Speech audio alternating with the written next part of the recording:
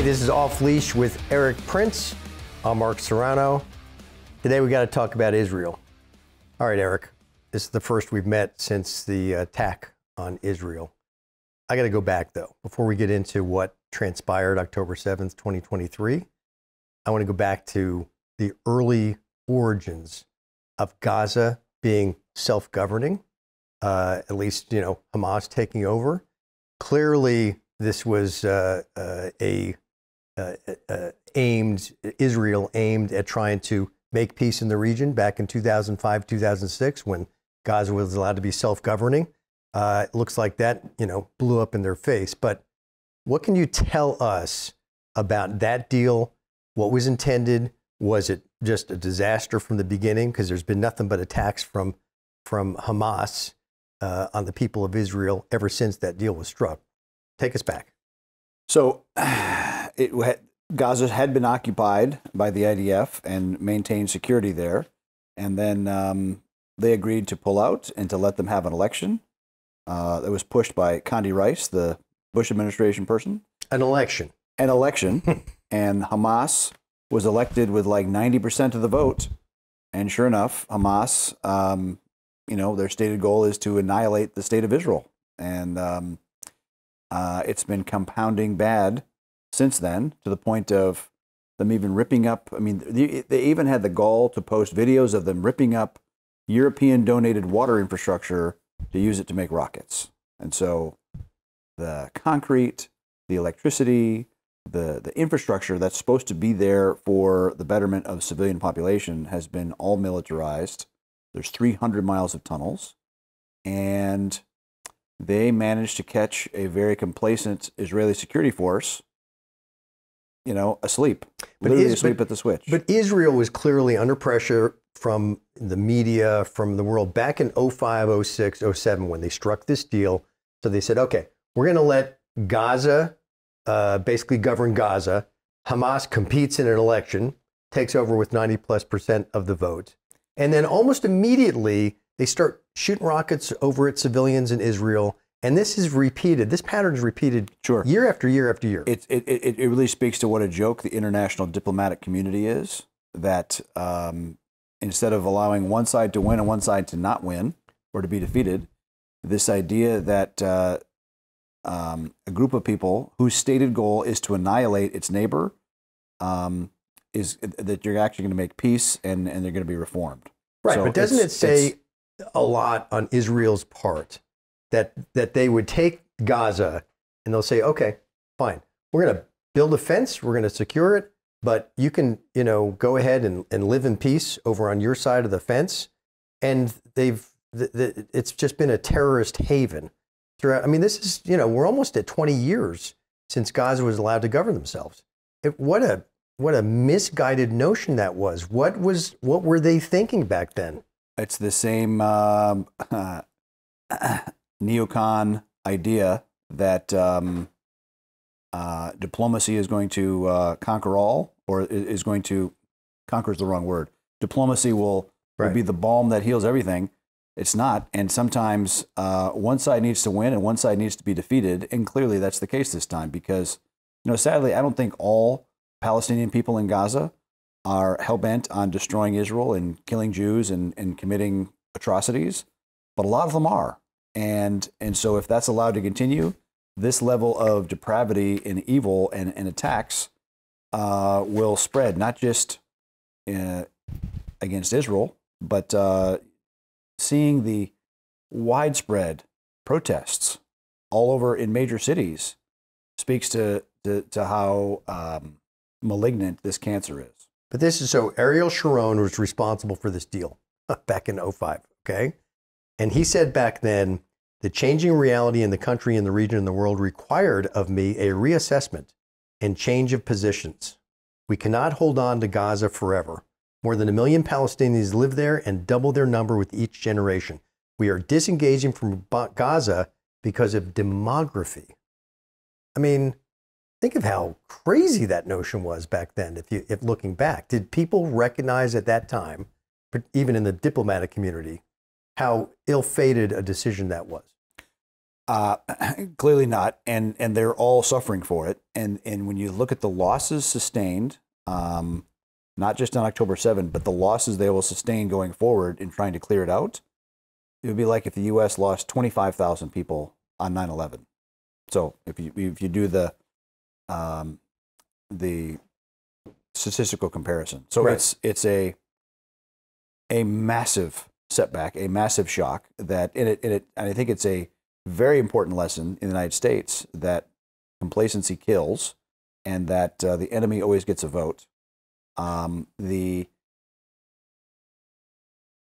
relative calm compared to the last couple of years, where a lot of people from Gaza were getting work permits, they were coming into Israel, they were working, they were making money, and it was quiet. And I think the security officials in Israel were literally asleep at the switch. Okay, but here's what's shocking about that. Check this list out. You had, since Hamas took over Gaza, there have been several conflicts in all the years since, 18 years or so, including 2 wars. So this has included Operation Hot Winter 2008, Gaza War of 2008-2009, Operation Cast Lead, clashes in 2010, Operation Returning Echo 2012, Operation Pillar of Defense 2012, Gaza War of 2014, Operation Protective Edge, clashes in November 2018, clashes of 2019, March, May, and November, the Al-Aqsa Incident in 2021, Operation Breaking Dawn 2022, the Al-Aqsa Crisis of 2023.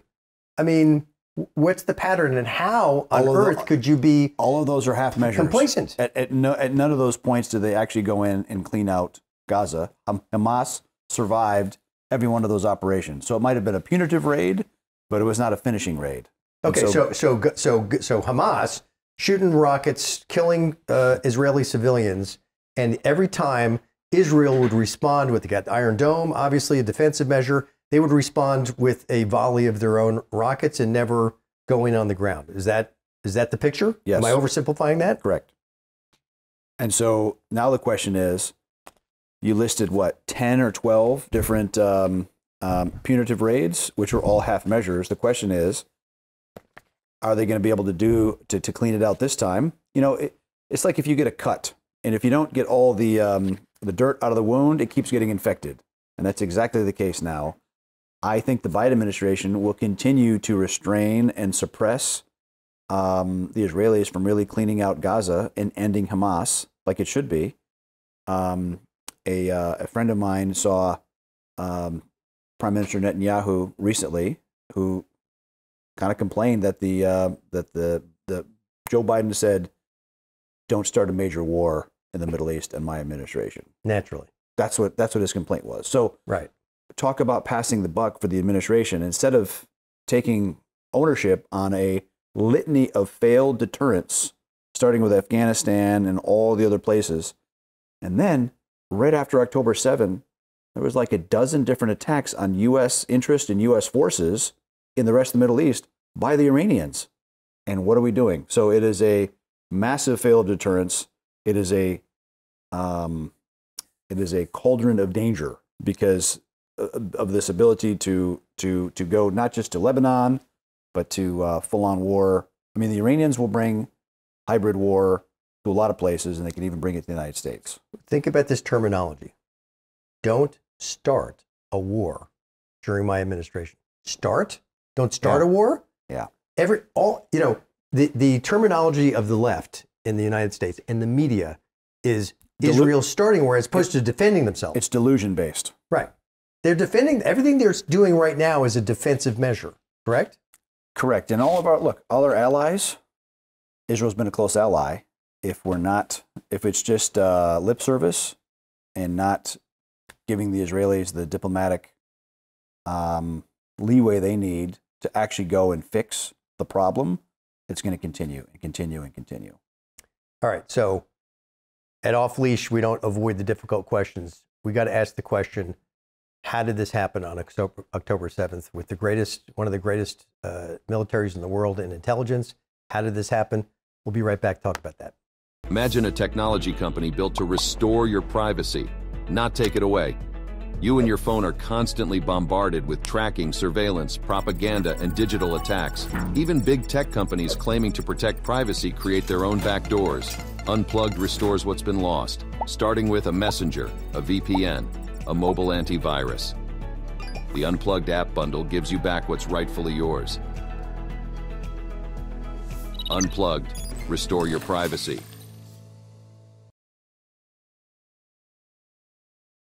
We're back. We're talking about Israel at Off Leash with Erik Prince. Erik, I've got a lot of questions about how October 7th happened. Let's start here. Who's Hamas, and how did they do it? Hamas is the local affiliate of the Muslim Brotherhood. It is a very radical Palestinian. It's really the successor of Black September. Black September, if you remember, in the early 70s, they were the guys that took Israeli hostages at the 1972 Olympics in Munich, ended up killing them all. Israel responded aggressively and professionally to that, actually sending hit teams to go and to kill all the Black September people that made that attack possible. That was the forerunner of the Muslim Brotherhood, Black September. Black September. Right. Well, no, Muslim Brotherhood even before then. Black September, very much a Palestinian radical Sunni terrorist organization. Now it's Hamas. And Hamas is the governing entity of Gaza Strip and has been since the mid-2000s. And so they have been collecting money from the Muslim Brotherhood. The biggest funder of the Muslim Brotherhood is the state of Qatar. They kind of play both sides. They cynically take a U.S. base years ago to buy off the U.S. and to delude the U.S. into thinking that they're friends. And they've been funding every radical Sunni organization. They did in Syria. They did in Somalia. I think they even started an insurgency in Mozambique because Mozambique had a huge natural gas discovery. Okay, the major national income for Qatar is natural gas. And by 2025, about 70% of their long-term gas contracts expire, which means their gas would be sold in the open market. So for a few $1 million, I believe they even started the insurgency in Mozambique to knock out or at least delay Mozambique gas coming online. Oh, so Qatar, if they're good at anything, it must be PR. I mean, they got the World Cup last year, right? They bought the World Cup. They bought it. It's openly, they bribed for it. Right. And they did it. They have an overt propaganda arm in Al Jazeera, which sends a very different version of reality to and they really use that to inflame the Arab Street in Tunisia, in Egypt, in Jordan, all over the world. So it is. It's not just Hamas that's a problem. You have a Muslim Brotherhood problem, and obviously Iran uses Hamas as a proxy arm. The Muslim Brotherhood, this is one place where radical Sunni Islam and radical Shia Islam cooperate in helping, funding, training, supplying terrorist organizations to attack Israel in their hatred of Jews and to attack anything that is Western society. So Hamas clearly is funded, but not just by Qatar and Iran. Nope. Also, money's from the U.S., by the State Department, from Europe, by NGOs.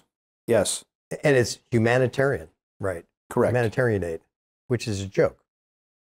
Well, again, if and it's the timing of this. There's been a lot of, Hamas is an effective terrorist organization. They're not a great governance organization, and they've had a lot of protests by people in Gaza against their rule, against the corruption, against the incompetence, and against the diversion of humanitarian resources into making more weapons. And so this is a perfect time for Hamas to reassert themselves. And by doing this, and don't kid yourself, Iran was very much behind this. And by doing this, the Abraham Accords, where Israel established diplomatic relations with the UAE, with Bahrain, and Morocco, were about to do so with Saudi Arabia. Right. This puts that all on hold, and if not for a few years. That was a significant motivator. Absolutely. In Hamas's timing, correct? Yes. I mean, the Saudis and Israel are very close to cutting a deal. Yes. And they were actually extremely close 6 months ago, and would have had the deal already. except the Saudis just asked for a continuation of the same kind of security agreements that the Saudis have had with the United States for decades. But the Biden people started hemming and hawing and said, well, it's a different world, it's complex, we don't know if we can do that. And that's when the Saudis cut off the negotiations. They went and called the Iranians and reestablished diplomatic relations with them. And they brought the Chinese in at the last minute just as an extra FU to America. The Chinese had nothing to do with the negotiation, but that's absolutely what happened. And that's why, the Iranians are really good at hybrid surrogate warfare and applied a lot of pressure on the southern border of Saudi Arabia with Yemen, with the Houthis there, and with other internal subversion inside. And so MBS, the ruler of Saudi Arabia, made that deal with the Iranians largely because of Biden administration incompetence. So wait a minute. Donald Trump's first trip overseas was to the Middle East, where he addressed 100 leaders. And he was able to unite them around what we share in common, which was Iran, the threat that Iran represents to the region. And here we are, years later, 7 years later, and you're telling me Saudi is now in alliance with Iran because of the incompetence of the Biden administration, and the Biden administration has not even changed course? Not full alliance, but they reestablished diplomatic relations. Yeah, but that's a step in that direction. And then to put an exclamation point on that, you have Iranian proxy Houthis firing cruise missiles at U.S. Navy warship in the Red Sea, which the U.S. Navy fortunately shot down. But that is a long ways. I'm not trying to politicize this. I'm just saying deterrence matters, credibility matters, and our U.S. credibility and deterrence has steadily eroded. Right. Well, so you give the administration the benefit of the doubt up to the point where Saudi goes ahead and reestablishes diplomatic relations with Iran. But how about since then? You don't change course? You don't pivot? You don't say, we better get this deal cut between Saudi and Israel right away? That's a good question. Right. It's fair. And so I've said at the beginning of the Biden administration that I felt like we were going to be in for another Carter administration. Mm-hmm. So if you remember, it's 1975, Vietnam collapses. Helicopters off the rooftop of the U.S. Embassy in Saigon. And then a number of communist insurgencies take over in various countries.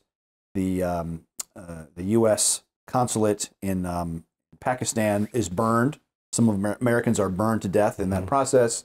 And then the Iranian hostage crisis, 56 American hostages for 444 days. OPEC's got us by the balls throughout the entire time. And the President of the United States gets on TV and says, turn down your thermostats and wear a sweater because it's not going to get any better. We have a malaise. The malaise, right? And I think that's kind of, it's part two right now with inflation. The economy is not in great shape. Interest rates are climbing. It's really choking off small businesses that can't get access to capital, and a litany of foreign policy setbacks that are going to continue and compound over the next 18 months. And hostages, by the way, American hostages in Gaza. And now hostages. Yes. So let's go to October 7th. Israel's defense forces, vaunted defense forces, intelligence agencies, vaunted throughout all the world. How in the hell could this have happened? And by the way, excuse me, Hamas must have looked at October 7th thinking, wow, we exceeded our expectations wildly. Would you say? Tragically. Yes. Tragically, yes, they did. Look, it's the 50th anniversary of the Yom Kippur War, another surprise attack on Israel. Only this was another holiday at the end of that Yom Kippur period. I think the Israelis got very complacent and they depended too much on signals intelligence, listening to the other guy's phone calls. And I think what the Hamas did is they said, we're going to keep doing what we're doing. Everyone that's used to talking like this, keep doing. And they probably formed a completely separate cell and went completely offline with no electronic communications, etc. But the thing that shocks me is you even see videos now of Hamas training camps inside Gaza, including a mock-up of a kibbutz. Like, how are you gonna breach the fence? How are you gonna flow through? Even gates and samples of Israeli military bases inside Gaza where Hamas was training. How the Israelis missed that is Really shocking to me. But don't they have satellite surveillance that would pick up on that training? You'd think. I mean, hell, you could probably see that on Google Earth if you look close enough. Right. So that's was shocking to me, but complacency clearly so have they kills been, a lot of them. Has Israel just been focused north? I mean, is that the problem, that they were complacent in the south because they're so focused on their northern border? And here's the thing. It's not just, can we get map 2, please? Okay, so here's a map of the entire Middle East. Mm-hmm. And if you look at the northern border of Israel, you have Lebanon. Mm-hmm. But of course, to the northeast, you have the Syrian border. And so Israel not just faces a challenge from, and this is an important point to make, the Gaza Strip, they fired 5,000 or so rockets into Israel. On the 7th of October. On the 7th. Right. And Iron Dome, which is developed to shoot down enemy incoming rockets. It has a brilliant battle management system. So there's a radar, and you detect the trajectory, and this brain actually calculates where that missile came from and where it's going to land, and it immediately decides, okay, if it's going to land in a field, let it go.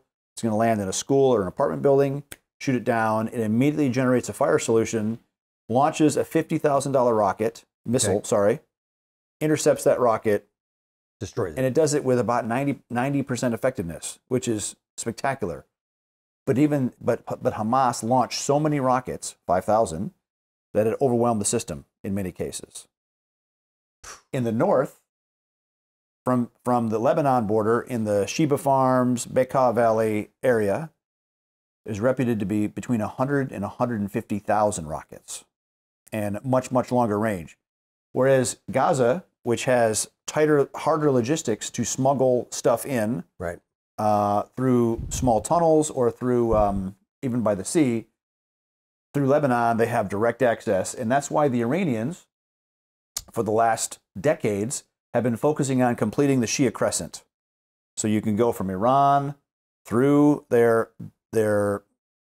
dominated, controlled areas, because you've heard of Hezbollah, the Party of God, the Iranian proxy in Lebanon. Right. Well, in Iraq, it's called Hashd-e-Shabi. So really, because of American blundering and incompetence, Iran has completely subjugated Iraq. Iran still decides or approves who's going to be the prime minister of Iraq. So control there, logistics access through Syria, because of the civil war they had inside Syria, Sunni versus Shia, because the Alawite president, Assad, it's like the Alawites are a Shia minority, and they're only like 3 to 5% of the population. Tiny. The Sunnis are the majority there. And because of the civil war, Iran intervened and backed up the Assad government. And because of that, the Iranians stayed in place. And so now Israel faces Iranians on the Lebanon border, Iranians on the Syrian border, and now obviously Hamas is their surrogate of Iran, firing at them from Gaza. So it's almost from 3 fronts. All right, so enemies on all sides, but except Jordan. Understood. Fortunately. That's fortunately, right? So that's almost the entire eastern border. But so let me ask you this. All of this takes funding. When Joe Biden came into office, he basically shut down American domestic energy production as much as he could, ended the pipeline, took it off federal lands, and at the same time, he lifted the sanctions, very, very effective sanctions on Iran, enabling them to sell oil. So you've got this dynamic where all of a sudden we limit production here so the price of oil goes up, and at the same time, Iran's able to sell it. So they've made, have they not, tens of billions of dollars in the last 3 years, and they're pumping it all into these proxies. Indeed, this is it is Iran's goal to reinvigorate the Persian Empire. And yet, it's all worth it because they're going to cut a new nuclear deal with us. Is that the thinking? I think the Biden team wants to cut domestic oil because of their green climate agenda. Their green climate agenda, right? Ignoring the fact that nature hates a vacuum. Someone else is going to produce energy with the Iranians. So they've allowed the Iranians to turn on the spigot.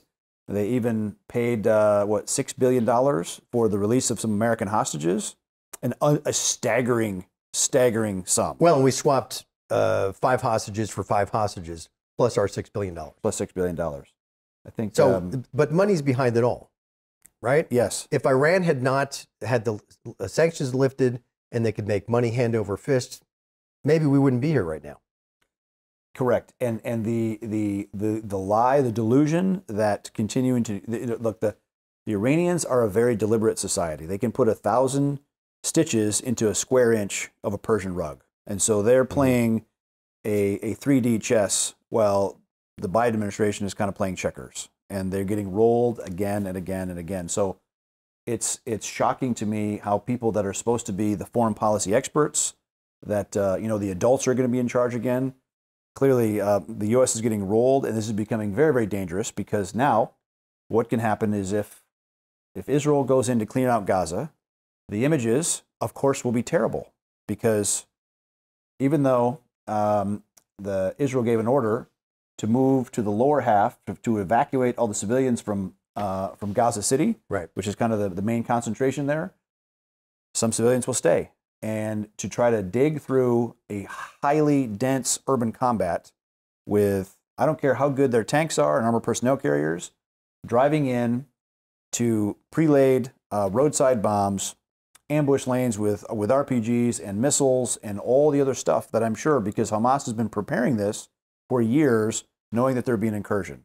And so if the Israelis go in, and even if they make it 2 miles inside of Gaza, there's 300 miles of tunnels that Hamas can use to constantly flank and constantly resupply their forces there, and constantly encircling Israeli forces. And so if the Israelis go in and they're not successful and they lose hundreds, if not thousands of forces,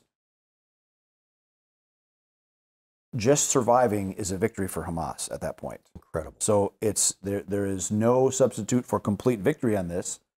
And of course, the Muslim Brotherhood and Al Jazeera and the rest will be beating the drums of making Hamas the victims instead of the aggressors, ignoring the fact that they picked this fight. They chose to go in on a holiday weekend and slaughter people in their homes and slaughter people at a peace music concert.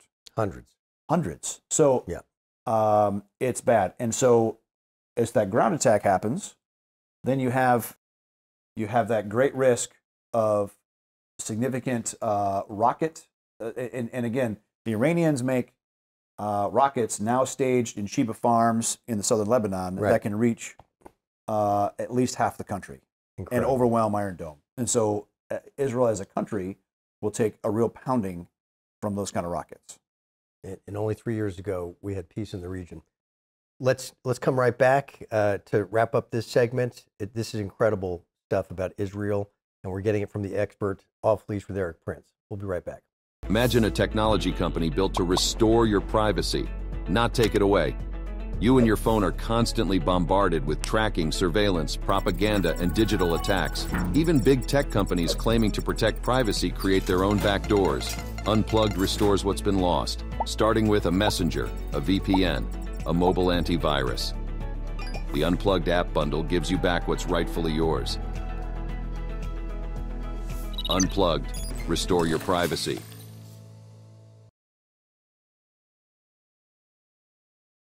All right, we're back talking Israel. Erik, how did Hamas leverage technology on October 7th to basically subdue the Israeli Defense Forces? Because, by the way, people, unfortunately, who were under attack thought that IDF would be in within 30 minutes, an hour, and unfortunately, it was many hours. How did they use technology to their advantage? I think when the post-op of this disaster is done, I think the main source of intel for Hamas was cell phone data. Okay, literally the ad data that most phones drag around with them now. If you have a Google or an Apple operating system, you're dragging around an advertising ID, which is used for advertisers to know where you go, what you buy, who you call, and what you browse. How does Gaza access that data? Anybody with a credit card and $1,000 can buy that. So they could buy A front organization or even an embassy up in Europe that was fronting for a company that wanted to sell stuff into Israel could have bought the cell phone data. And so what that would show is each of the Israeli bases, because you can overlay the cell phone data, it will be lots of little dots, and it becomes like breadcrumb trails, and you can see where that dot goes, and you can see where they're bedding down, where the gates are, where the operating center is, even down to each of these kibbutzes in the south, where the people are moving, where they're gathering for dinner, because you can watch it over time. And so if they're coming together for a Shabbat meal on Friday, you know where they're going to be. So literally watching that cell phone data, the exhaust carried around by that phone, it's the same way that the feds wrapped up anybody that was on Capitol Hill on January 6th. That was cell phone data. Same exact technique. Yes. So I think it will cause a rethinking of anybody that's serious about their security or their whereabouts, whether they're a government employee, a security official, or just someone that cares to keep their movements by themselves. That's why we did this thing called Unplugged. Right. So how does that help me? So this if I've phone, unplugged, I can't get detected. This is a new phone, completely unique, separate of the Google and Apple universe, but it doesn't have an advertising ID. So our operating system intentionally blocks the hooks that come in from apps to keep them from harvesting your data, so that you know where you go, what you buy, who you call, what you browse is your business, not the phone company. So if all Israel had unplugged on October 7th, what would that have done to Hamas's I will almost guarantee strategy? that whether it's the people living on kibbutzes, but especially the 19, 20, 21-year-old kids that are serving in the IDF, if they're not on duty, they're on their phones and on social media. And that cell phone data was tracked, collected, and used for targeting by Hamas. Okay, so have This phone, unplugged, Yep. prevents that from happening. So if Hamas is going in, yep, go ahead. It allows you to communicate securely, and you're not leaving that breadcrumb trail of everywhere you're going to be exploited by big tech or adversaries. So your timing's extraordinary with the release of Unplugged. Afraid so. Right. Yes. So how much of that is real-time data? So if Hamas is going in 6:30 a.m., paragliders are coming in, they're breaching the fence. It's going to be backward looking. Okay. So you can buy the data and look where that phone has been going for the last 90 days. Okay. But what it really establishes is pattern of life. Because if you watch previously 10 weekends, you kind of know how many people are going to be in the command room at this hour, how many people are going to be in the barracks. And you're also going to know exactly where the gates are. If you watch some of the videos, some of the GoPro videos that were on that Hamas used, you actually see guys breach the fence, they go through, and there's one guy whips out a map and say, okay, go to that door, it should be unlocked. Why does he know it's unlocked? Because if there's a lot of people flowing through it, and there's no pause as they're going through, obviously it's unlocked. So they did a very clever job. Unfortunately, the enemy always gets a vote. And so despite the technological brilliance of the IDF, they got very, very complacent, thinking that their enemy couldn't pull something like that off. And they did, because, in a big way. Because they're underestimated. Because most people would look at Hamas and they think, well, it's just a ragtag. These guys hang out trucks, right, with heavy Look, I'm sure, the Iranians provided plenty of technical assistance, I'm sure. Okay. And when you look at what cell phone data did, what the Russians used already in eastern Ukraine in 2014 when they invaded, they actually had gathered up cell phone numbers of people operating in certain areas that they thought were troops. And then when the attack was on, the Russians falsely sent all those phone numbers that had been communicating with who they thought were soldiers a message that said, your loved one has been killed. So what does that loved one immediately do? Wow. Calls the loved one to see if they're okay. So immediately the Russians, within minutes, see a few hundred phones light up in a certain area, and they know, aha, there's the barracks. Bam, that's where the rockets and artillery, they wiped out hundreds of Ukrainian soldiers that way. And so cell phone data is deadly if you allow it to be collected on you. So that's a fail, clearly, and I think people are going to have to reevaluate how leaky they are of their own personal data. But it's a new tool of war. I mean, that's extraordinary. Sure. Well, look, it's delusion to think that you carrying around an electronic messaging device that's emitting electrons and sharing information, that doing it in an uncontrolled way cannot be exploited by the enemy. Clearly, this has been this case. And now, yeah. Now, when all else failed, right? The IDF was supposed to show up. You'd think the reaction force would be there in 30 minutes or an hour. Right. The kibbutzes that had the most motivated, uptight security officers that had a kind of a home defense unit, right? Those are the ones that didn't get slaughtered. But the ones that were complacent, where their guns were locked up, where they didn't train together, they absolutely, had a disaster. So they didn't know. So this is gonna make the Israeli government really rethink. We have a Second Amendment. We take it for granted here. This argument, the left, of why do you ever need an AR-15? Well, because sometimes if there's a mass attack and your security forces are not there to protect you, police or military, definitely the case here as well. Seeing the mass gangs of Hamas apologists parading around American universities and American cities has to give anybody pause of how many of terror-minded people have we allowed into America and we've made them citizens. So the IDF immediately announced they're buying 10,000 additional carbines to arm up and protect those people living in the South. It's not just in the South, but even in the West Bank. There's a lot of inter-movement between Israel and the West Bank, between the citizens there. So there's a lot of chances for additional problems when a ground offensive starts. So citizens were vulnerable with their cell phones, and they were disarmed and without firearms.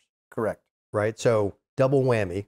Yes. Except living next to a neighbor that wants to exterminate them. Wants to destroy them. And the kibbutzes, the rare exception was the kibbutz, who had their own community watch. Yes. That was armed. 10, 12, 14 people, some men, some women. Right. But as long as they can move and communicate and you can disrupt the enemy momentum, they survived intact. The ones where they breached and they took over, I'm sure people have seen the pictures. It's too gruesome. Well, look, this has been an incredible conversation in Israel. We got a lot more to dig into on our next episode. But for now, we are off leash with Erik Prince. Thanks for joining us.